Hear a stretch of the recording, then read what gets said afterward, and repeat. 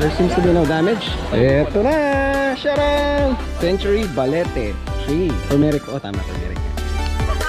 Ay! Oh my God! 400 years old. Atay, liver.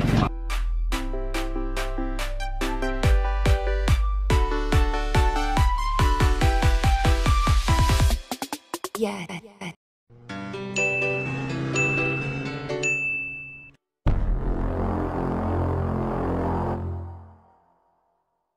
Hi motoristas! Last time tumawid tayo mula Dumaguete Port papunta ng Laredo Port sa Siquijor. Sinimulan natin ang pag-circumnavigate at namangha sa Salagdoong Beach Resort at syempre ang first-hand story mula sa local tungkol sa mga kwentong mangkukulam. Kung di mo pa napapanood, click mo ang link sa taas. Ngayon, itutuloy na natin ang pag-ikot at bibisitahin ang isang kilalang falls at ang 400 years old na Balete tree. If it's your first time here, my name is JT and I have a quest of touring the 81 provinces of the Philippines on 2 wheels within 3 years. I track my progress by putting markers on my printed map.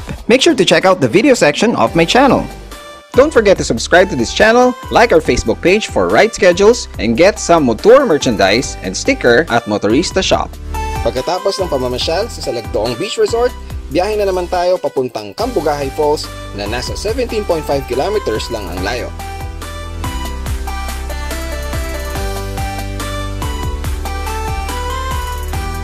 Pupuntat ako ngayon kay Dade para maiba naman ang view.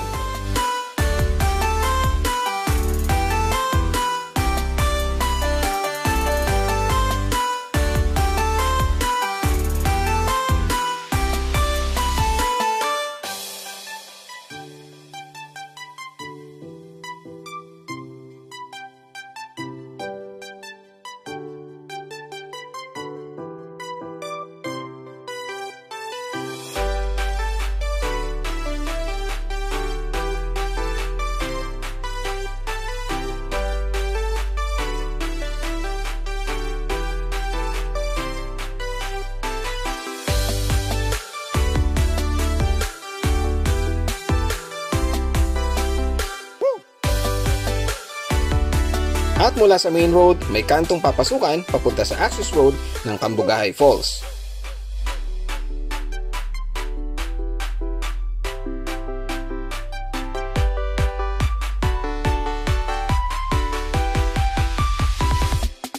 Yeah.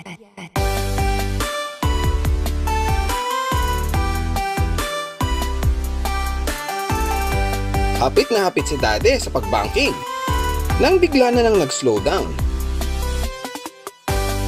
At lalo pang bumagal. Kaya naman pala, hindi ko nga lang alam dyan kung alin ang tinititigan niya. And we're here. Alright, Cambugahay Falls. Dito ang parking sa tabi, as you can see. And dito ang entrance. Ay, ikaw nagbabanta. 10 pesos per head. Kuya, Maglalakad din lang. iwanan ko to lahat, ha? Oo. Kuya, iniwan ko yung susi ko, ha? Walang problema, sir. Wala namang magpapatakbo. Wala. Kaya iniwan ko yung mga underwear ko, ha? Ay, walang problema, sir. Sanay na. Ay, ito na yung siya. Baka may istorya naman siya rin. Anong balita ba dito? Dito sir, maraming salamat sa pagpunta nyo dito sa falls namin. Kung minsan dito may mga bisita o wala, pag wala kayo, wala rin kami. Yeah. Yun lang. Ganun? Opo. Sige. Pero may balita ka pa sa mga, dati pa mga ninuno natin, may mga kababalagan daw dito, ganun. Ano bang kwento na yun? Wala naman. Wala naman? Wala. Mas gusto kasi nila yon para pumunta dito eh. Wala? Wala, sir. Wala. Sayang. Thank you, ha. Pangalan mo, kuya? Tata.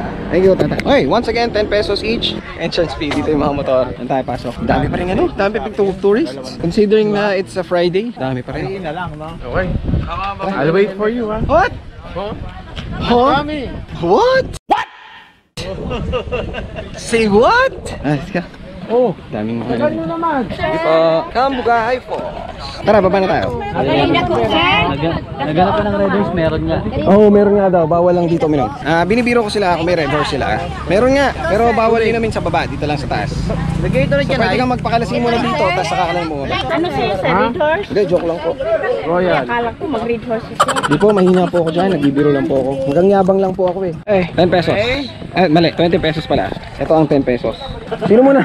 Sino mag-abo, no? Ako muna. Sige. Magkano? Ilan tayo? Saan tayo? 90s. 90s. Magkano? Sino may 100? Ito na yung pababa. So, from the entrance, ito. Medyo steep siya. Pero malalaki yung steps. See? Dandaan lang ako. Ano ako sa dito yun? Yun o. Lazy walk. Lazy walker. Wow, nag-model. Ay, na pala agad oh. So, it's a short trek. Ano to? Matindi to, pabalik. Rogue doon na naman tayo pabalik nito. Parang hindi sa isang falls. Malapit lang siya pero matatarik. Ayun siya oh. Nandun siya? Ay. Papalik yan. Oo nga. Nauto namin si Daddy. Nandun siya oh. Ito rin, ninervous siya rin itong nasa likod ko eh. Nervous siya. Kinakabahan na yung isa. Kaya may mga tsura, hindi tumatawa. Mga seryoso. Sino Ang ganda ng tubig. Holy. Ang tarik, brother. Matarik. Eto na. Sharang. Ganda ng mga tubig dito. Saya. Mayroong mga balsa.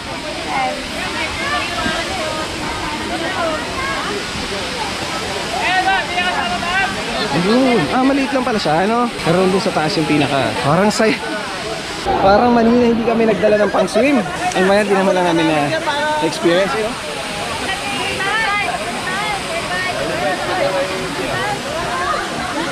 Uy! Saya na na.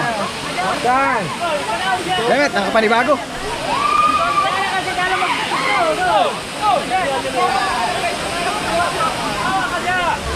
Nakakapanghinayang. Naka-rider gears kami, hindi kami ready for this. Saka limited time. So pag pupunta kayo dito guys, make sure na mag-overnight man lang kayo para ma-enjoy nyo to. Kami hanggang pakita lang muna kami sa inyo. Pero I'm sure, enjoy yan. Excited. Hindi naman ako makapag-vlog dito.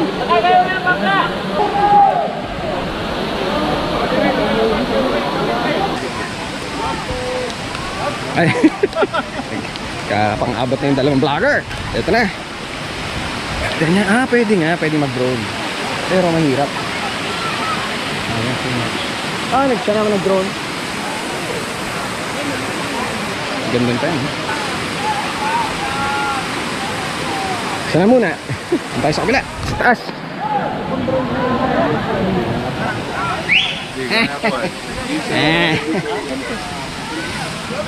Daming mga foreigners. Dito, daming mga turista.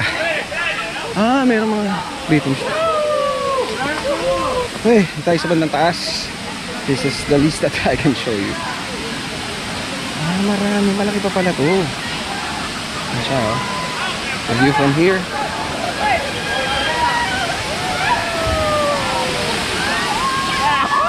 Nice. Right. Ayun yung dulo. Marami pa doon. Malaki pala siya oh. Mahirap mag-drone. Marami sasabitan. Mahirap mag-drone. Marami sasabitan.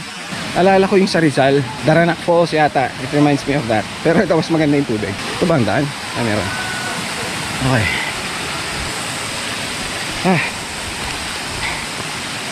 Dapat ginala ko yung mount ko sa chest para wala na akong hawak. Siya.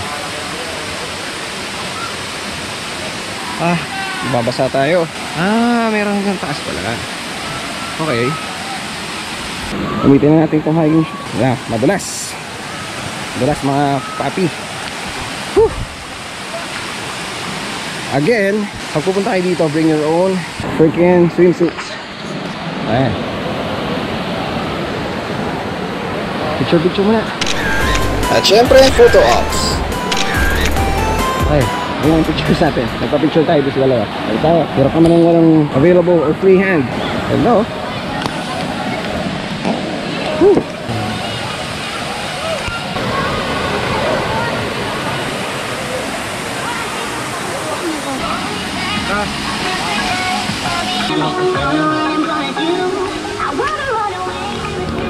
Ganda pa siya, oh. Andun. Putik. Ang ganda pala nito. Ang dami niyang tiers. Kita niya mga papi. There you go. Picture. Ang hirap naman ng ang daming gadgets. Ako lang nagdadala lahat. So this is from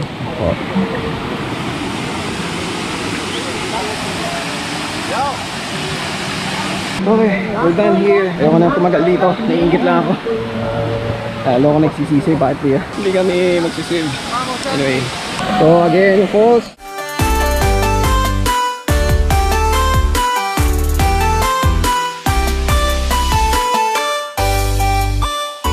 Tara, hanapin natin sila. Okay, may exit pala dito. Parang mas exciting ha. Tatawirin ba natin yun? Makipot na yun? Ay, hindi dito. Tara sa kabila. Pero parang saya oh. Baka doon ang exit. Ito yung pagja-jump ka na. Meron din dito stairs. There's the way out. Okay, no info. Pwede kayong mag-jump na dyan. For 20 pesos lang. Up to sawa na yun. 20 pesos maghapon. Sulit, di ba? Pero duda ako makailan ka dyan. Ay, napin natin sila. Then, makakalungkot man. Kaya tayo. Okay. May drama pala nangyayari dito. Naalala nyo kanina yung Mavic na lumipad? Mukhang sumampid. Mahirap mag-drone. Wala mo sasabitan. Puti na lang, di ako nagpalipad. Ayun, nakit ni Manong. Ayun si Manong. Is this it working? Right, I actually got it. I'm not gonna fly mine. Ano nangyari? Wala mo sasabitan. No damage. There seems to be no damage. We hope. Wala mo sasabitan. Gimbal is still working. Mukhang walang damage yung propellers. Importante dyan, gimbal and propellers.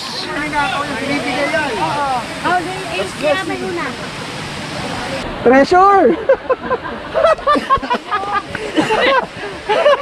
Ade, gamitan mo na ng salapi. Nagta-traffic na. Dade, traffic na, dade. Dade, hawiin mo, dade. Oh, katapang. Hindi, matarik talaga siya. Napataas yung steps, oh. Kaya lang. Saglit pa lang, hininga na ako. Matarik talaga. Sa mataas. Mataas siya, oh. Malalaking steps. Wala na ako. Dade! Sige, take your time lang. Kaya mo yan. Bakit may tissue? Pag napupo. Ayun na lang, konti na lang. Alright. Hindi na, matatay na ako. Kaya pala may tissue. You can do it! Cheer, mag-cheer kami sa'yo. We're proud of you, Dade. Dade, we're so proud of you, Dade. Sige po, baba muna po kayo. Konti na lang, Dade. Okay, nabinyagan na siya. Ganito talaga dito. Salamat po. Thank you, sir. Thank you din po. Mainom, sir? Yeah, water na, sir. Kakaubos ko na po. Tama. Hindi ko na po kaya. Yun ang finish line. Go, Dade, finish line. Finish line. Finish line. Kaya na lang. Tchanen! You made it! Tara na sa Balete Century Tree. Let's go! Now off to the next destination, ang Century Balete Tree. As usual, hapit na naman sa bengkingan si Grabe Concepcion. This time, sumayad na talaga ang center stand. Ang anghel sa isip ko, buti na lang at hindi natuloy ang pag-slide niya. Pero ang demonyo naman ay sayang.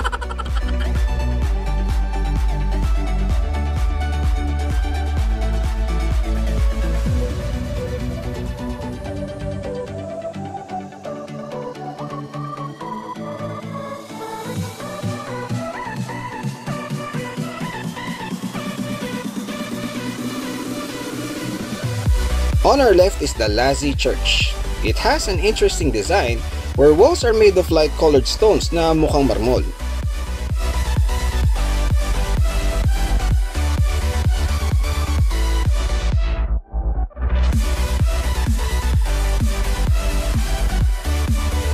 Hanga talaga ako sa linis ng mga kalsada dito. Napansin ko din na masipag silang maglinis at makakakita ka ng mga nagwawali sa tabing kalsada once in a while.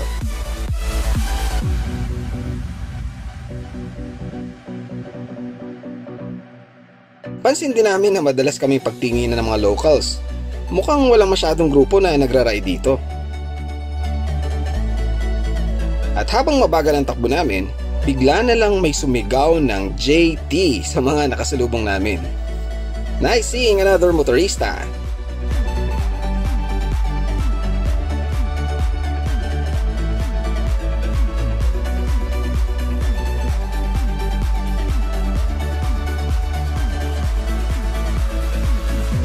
At mukhang napasarap na naman ang spear namin dahil nasa kaliwa na ang destination.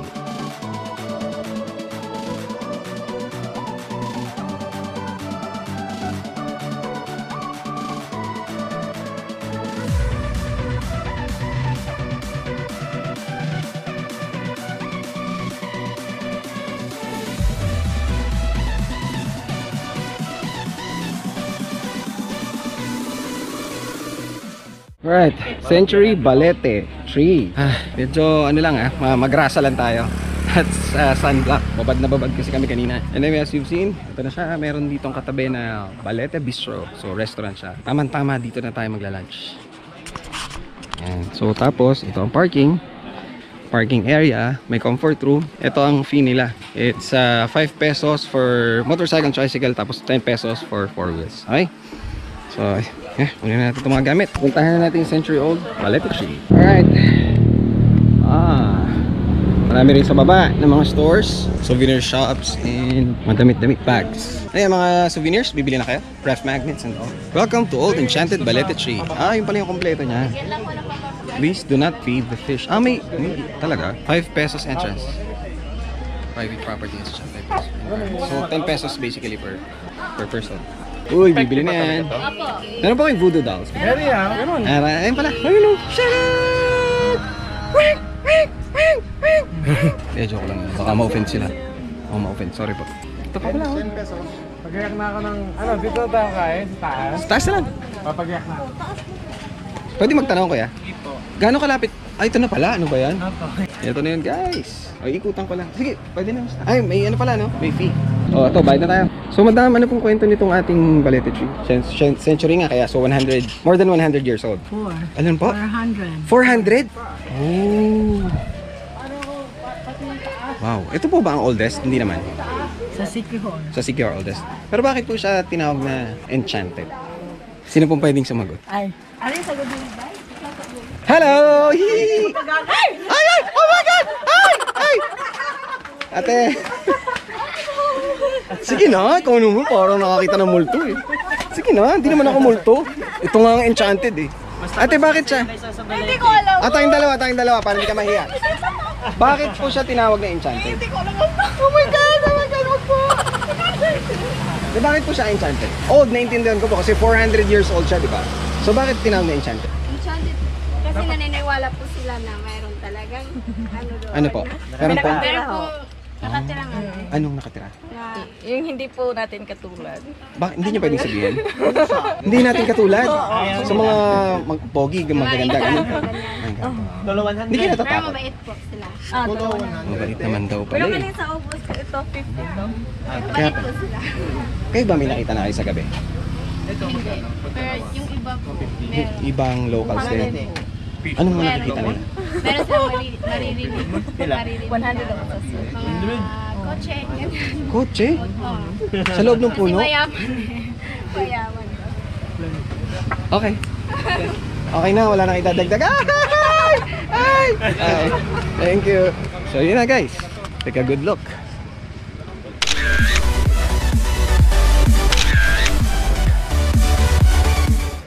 Yan siya. 400 years old. Imagine yun, 4 centuries. 4 centuries old. Narinig nyo, di ba? Meron silang paniniwala na may mga narinig. Narinig na kotse, mga kotse. Ano ba yun? Kala ko naman boses ng kung ano. Pala kotse.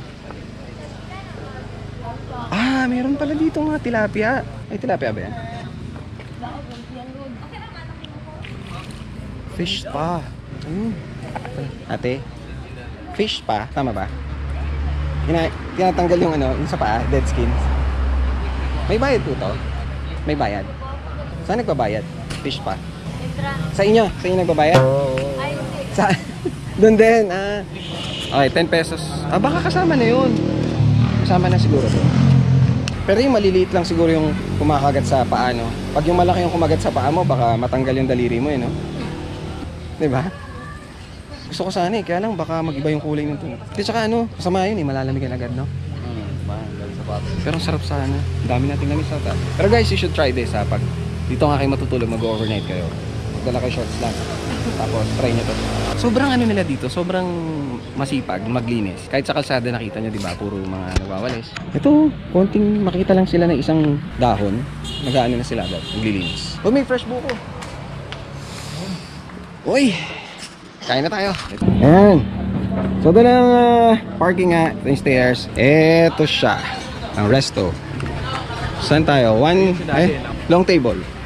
Ito yung store. Oh, daming choices. Lechon manok na naman. Be advised with respect to other customers, no smoking. Okay. Siya 15. Nice. Ganda rin yung view dito. Ayun, kita mo dito yung fish spot. Okay. That's it na. Okay guys, post nyo na lang. Okay. So mostly for sharing daw. Ka-share. Top rice. Baka may Shanghai rice. Baka may kasi top rice. So baka nakalas mo. Chicken curry rice. Yun. Ang daming veggies. Okay, let's feast. After this, Coco Grove Beach Resort. Yun yung last stop namin. Hindi pa pala basically last. Yung St. Francis of Assisi. Dun sa may Siquijor Port. Tapos sa Siquijor name. So kami magpapakuha ng photo. Okay? And then balik na tayo sa Dumaguete. Kain naman tayo. Dumating na ang halo-halo. Serve na lang. Sarap pala. Ayun. Ang special nga oh. Kitams. Kaya pala sabi niya, must try that. Pwede. This is 130 pesos. Then yung chicken curry rice ay 95. Let's feast. Marami siyang lahok. As you've seen earlier. Parang less of halo-halo siya, more of a fruit salad para sa akin. O siguro dahil hindi na ihalo yung ice cream. Pinapako kasi yung ice cream eh. Siguro mas masarap siya pag may cream. Yes. Pagkatapos ng, as usual, nakakabusog na lunch, biyahe na ulit. Next stop is a quick stroll at Coco Grove, another resort along the way.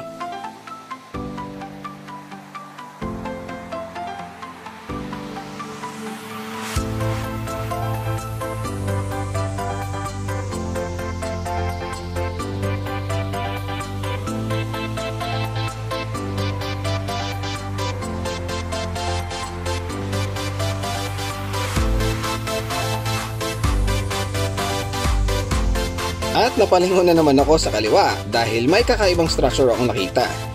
At yun na pala ang pupuntahan namin. Dahil hindi ako sure kung makakapag-tour pa kami dahil sa oras, at hindi rin kami sure kung papayagan kami without paying an entrance fee kahit na 10 minutes lang kami, ako na muna ang nag-inquire. Pero dahil wala din daw ang managers nila at walang decision maker, nag-skip na lang kami. Maybe next time. And we're now heading to the last stop, ang St. Francis of Assisi Parish, kung saan andun din ang Siquijor Triangular Landmark. After several kilometers, tumigil ang grupo dahil magpapaayos ang kadena ang iba naming kasama. Dahil mukhang matatagalan pa sila, nagsabi na akong mauuna dahil magva-vlog pa ako sa St. Francis. Sumama na din ang iba sa amin. Google Maps is suggesting this route. Pero dahil nga gusto naming ma-circumnavigate ang buong isla, pinili namin ang coastal road.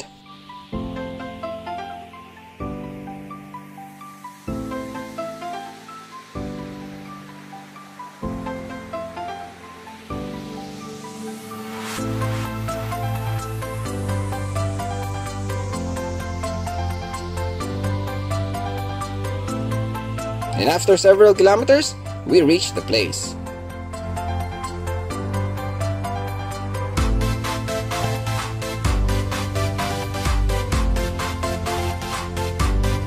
Hanap muna tayo ng parking at syempre, photo ops.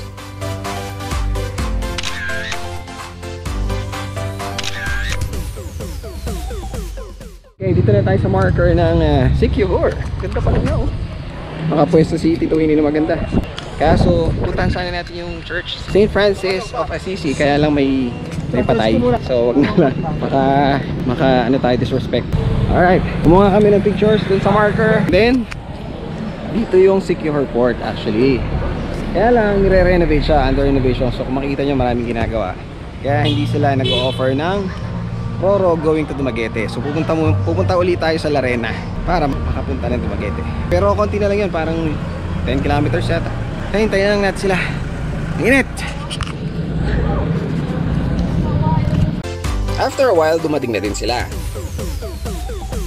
At dahil nakakaintayag ang tugtog ng isang tricycle, napainta kami ng di oras. Larga na ulit pabalik ng Dumaguete City.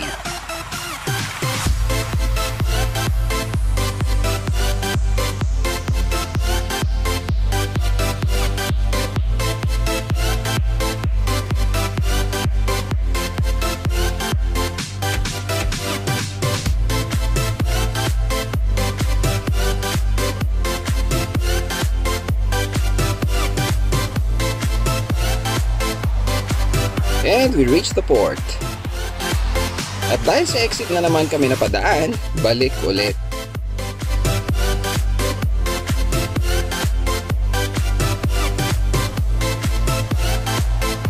And finally, time to secure tickets again.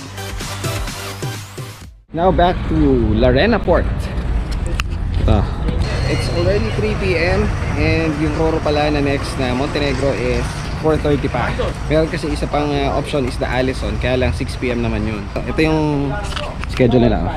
4:30. Ate, 4:30 na yung pinakamaaga.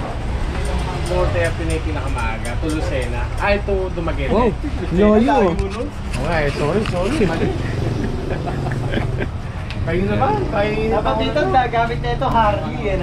Oh, yun nga naisip ko kanina. Bagay, no? Puro tato. Tapos, by the way, meron dito na basa ko, Sea Breeze Lodge. Doon, banda doon. So, meron mga motorbike rentals dito. So, yung mga gustong di na ma-stress, pwedeng maging passenger na lang kayo pag dito, rent kayo ng motor.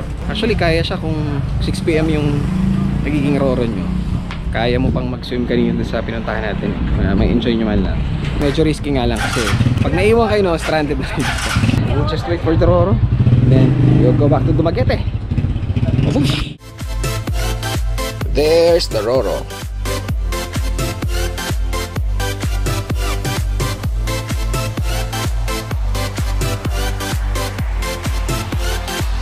At nahiya naman ang height ko kay ate. Kung mag-cherry fur kaya ako ngayon, kaya pa.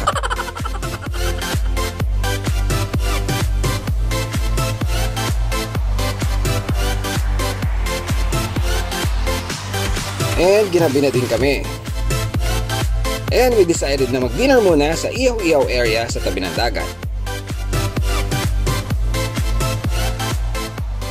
Alright, so for several nights, na-try natin yung medyo fancy ng konti. Ngayon, try naman natin yung ihaw-ihaw dito sa Boulevard, sa tabi. Whoops! Ito, para naman matry din natin. Yun o, nag-aagawa na sila, oh. Yun. Ano yun? Atay, liver. Ng manok ba? Manok. ba yan? Ito baboy.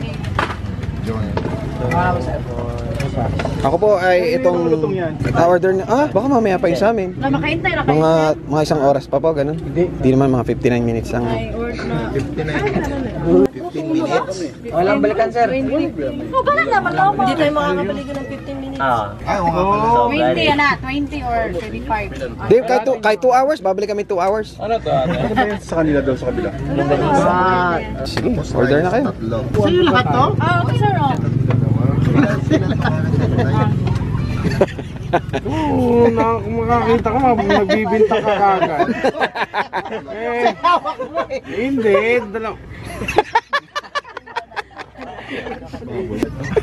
Kita mo? Pagbintangan agad. Pagbintang kang tao. Nagulat ako eh. Concern na kami sa'yo. No. Concern na kami. Concern? Pinakyat mo ko kanina. After the food trip, we rested for tomorrow's ride. Next episode. Dumaguete, the motorcycle capital of the Philippines.